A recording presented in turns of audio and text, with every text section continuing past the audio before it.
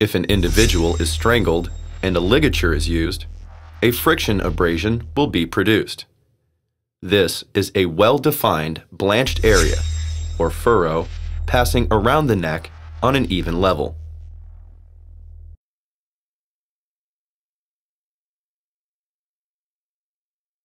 The ligature should be left in place.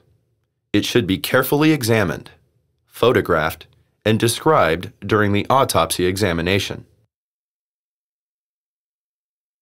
Careful examination of the marks left on the skin can give a good indication of the material used.